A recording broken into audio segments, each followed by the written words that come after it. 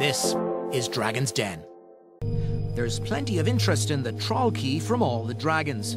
Ray has come up with a clever device which he says solves a problem faced by thousands of shoppers. Never, I suppose, encountered the problem. A bit more, a bit more, a bit more. So you're telling me to go shopping more? This is a destructive offer, but it's one consumers are going to love. So I'm going to make you an offer. I've no further questions, Your Honour. I think a genius like you deserves to be backed. Trolley hacker. What happens after 5 years? The trolley Ray locks will be in changed. jail.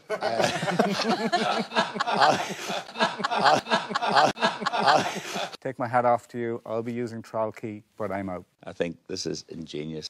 I will match Gavin's offer. Thanks very much for your offer, but I'm going to go with Gavin. Sorry.